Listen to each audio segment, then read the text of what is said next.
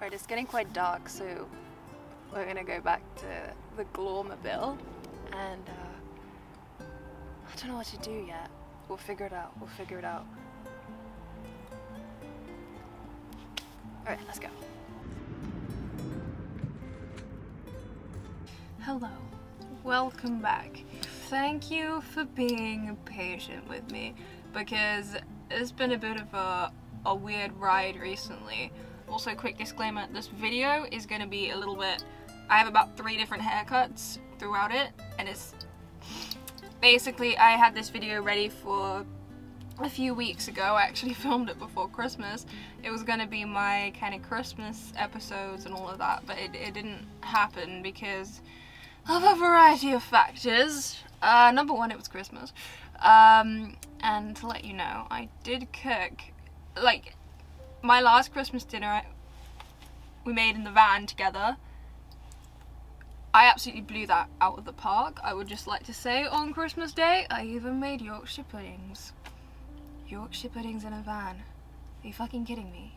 I'll show you. I have to show you because it is the highlight of my life. And I actually had a very good Christmas in the vans. I spent 3 Christmases in a van now. 3 Christmases. We spent it on the beach. I spent it with my mum and dad, who also live in a van. Then after Christmas, pretty much I went and had a shower at this public shower I have been so excited to find. So excited, which honestly, I'm kind of not happy that I'm so excited to find a public shower to shower in. I'm raising my standards from now on. And so I went to have my shower in my newfound showering vicinity. I got ill after making a joke about how I'm probably going to get ill from the showers. I got ill from the showers, which I thought was just a normal flu. It wasn't a normal flu. It was actually Legionnaire's disease. And then my mum got it. I was fine, I recovered. And my mum, she had it, but it went on a bit longer. And I was like, okay, this is a bit strange, and so was my dad, but I just carried on doing my thing. I was going through an existential crisis at the time, because I'd just been going through a rough patch for the last 6 months. Like, it's just, my mental health has been in that absolute drain for a very long time now. But anyway, my mum then got progressively worse, and we were like, okay, it's just a flu, maybe we should get it checked out because she doesn't normally react like this. And she was like, no, it's fine, it's fine. I went to the hairdressers and I was there for like 6 hours because they actually dyed my hair black, which was the beginning of all hell breaking loose.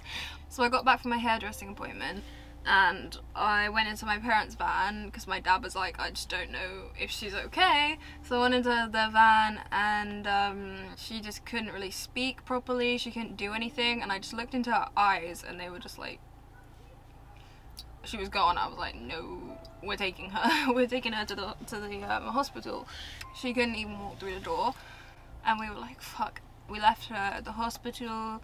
Obviously, when you're in a different country to the one you're born and raised in, like, hospitals and all that stuff is a lot more complicated to navigate. It just is. And then in the morning they were like, she needs to go to a hospital that was about an hour and a half away, and I got there and they were like, she's in reanimation, and immediately I translated that in my head, because obviously it's in French, to resuscitation, and I was like, what the fuck? Obviously my dad doesn't speak French, so I was kind of just there like, I don't really want to say that to him.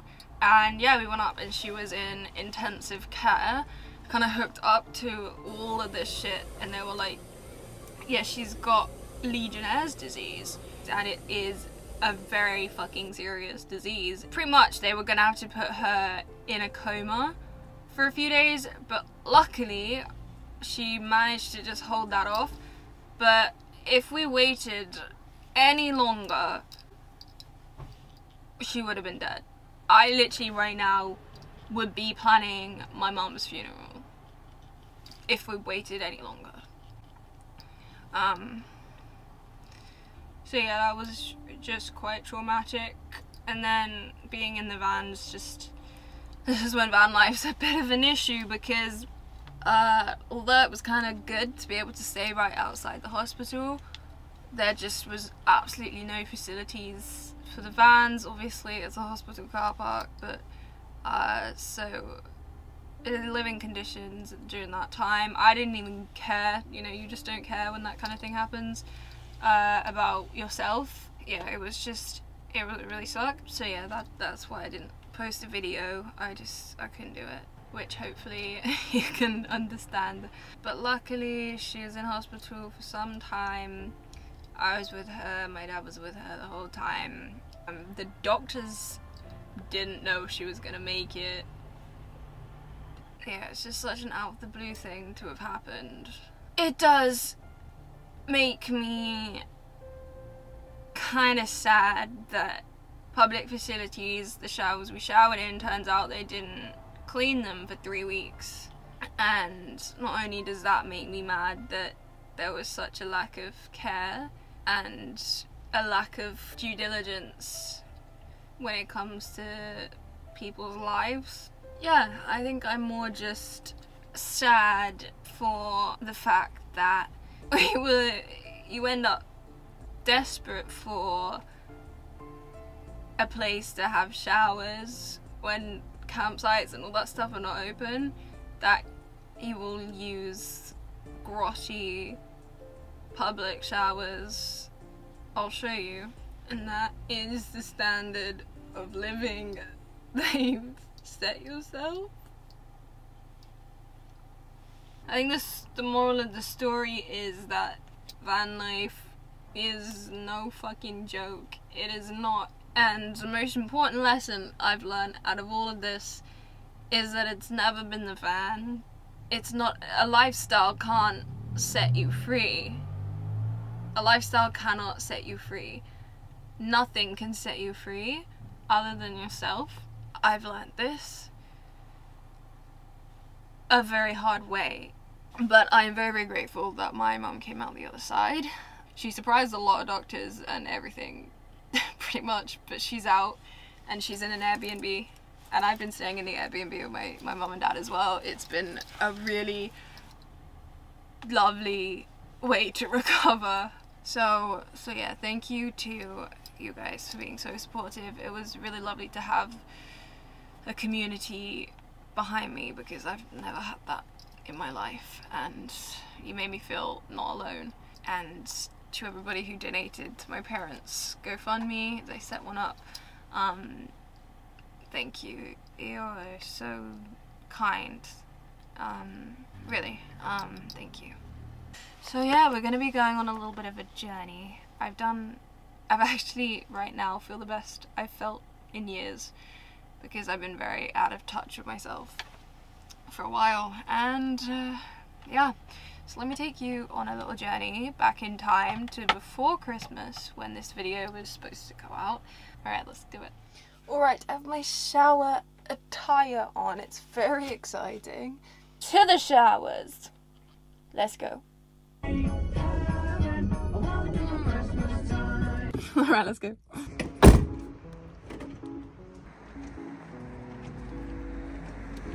Chic. Here we go.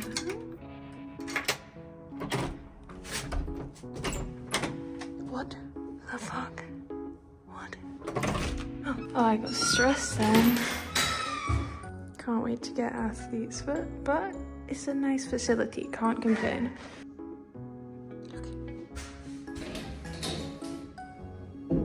Sexy, let's do it.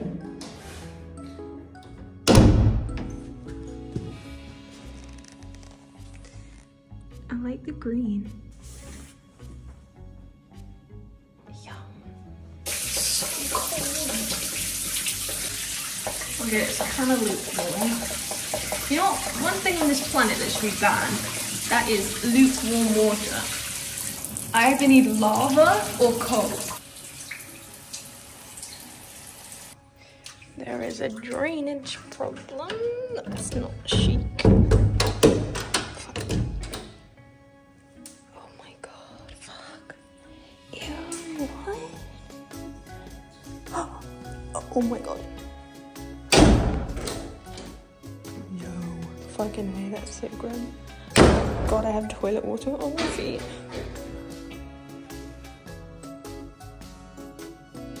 Alright, that wasn't too bad, minus the flooding of the floor, which there is nothing to clean up with, and I don't know why that happened.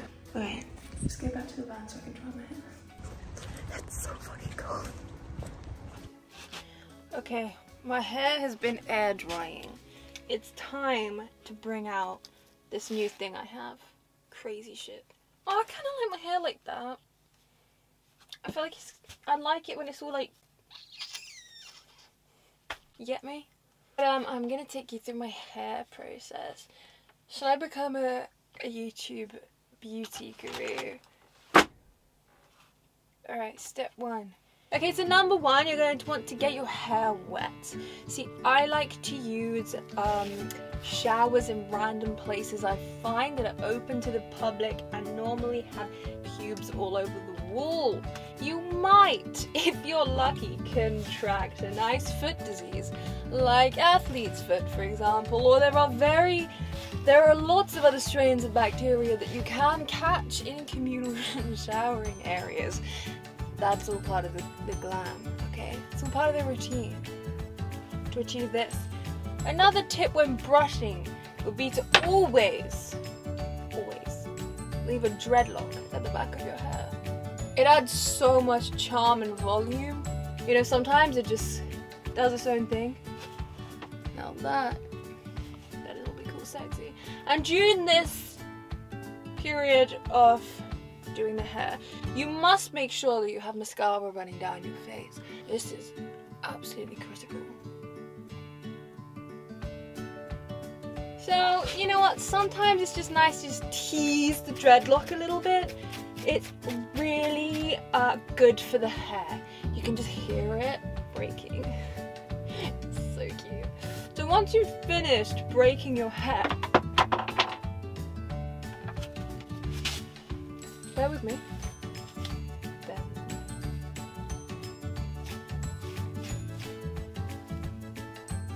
Now once you've got to this stage, you'll probably find that your hair's too dry to use the hair dryer. Wait. Okay, now we're going to spritz.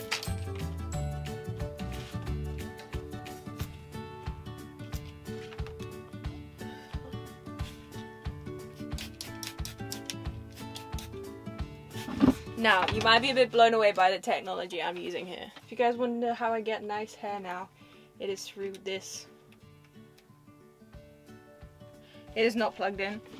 Okay. Woo!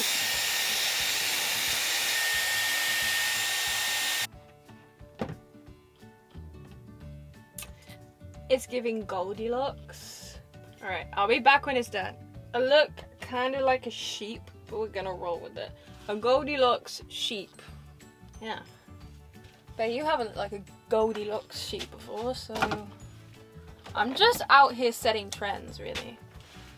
Didn't say I didn't warn everyone. You ready? Are you steady?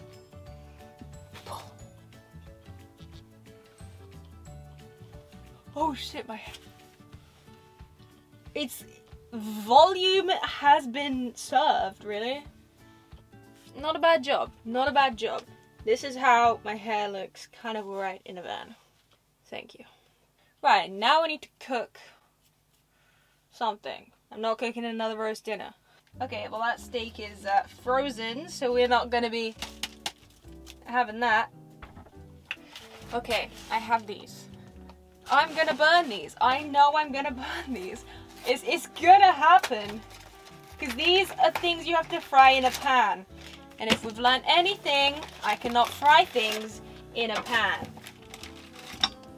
Gourmet.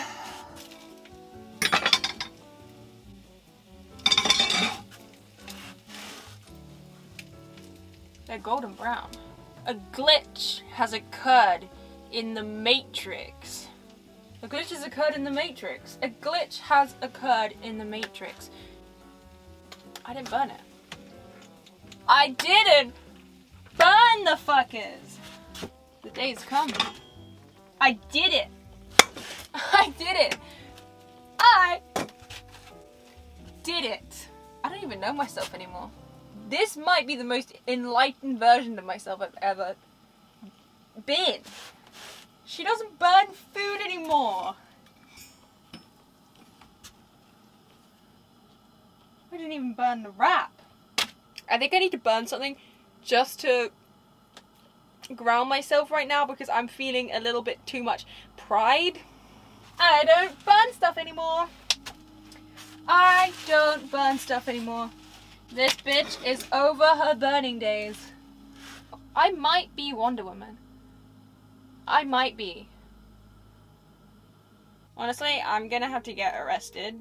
I need like the FBI or something to come and detain me because at this point, who knows what else I'm capable of. Look how moist the chicken is. Bam! Now that's a fucking chicken wrap.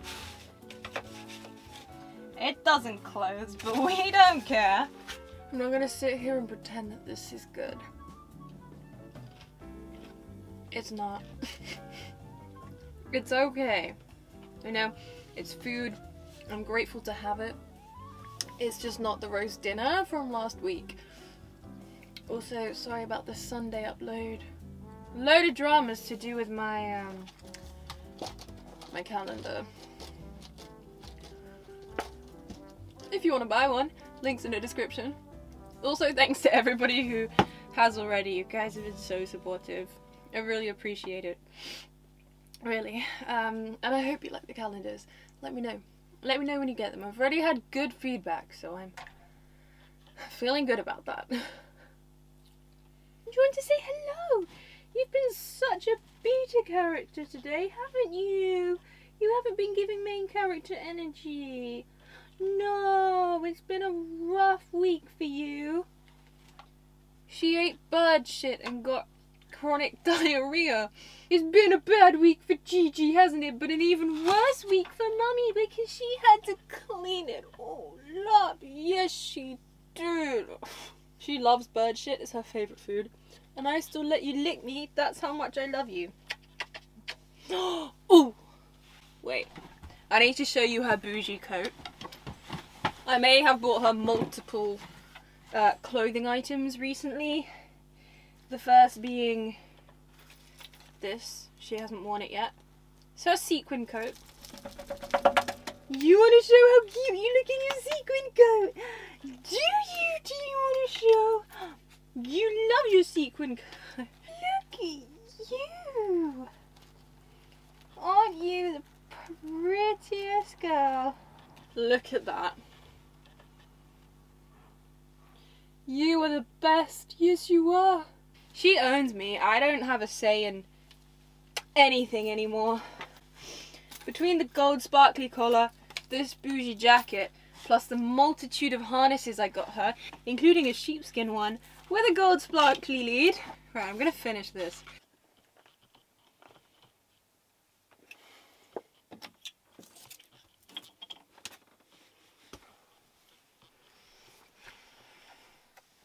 Thanks for watching. It was fun hanging out with you. Gigi and I, we're gonna enjoy Gloria's coziness. She just looks extra cozy tonight. I don't know what you think, but she's looking cute, you know? Hey. Bye.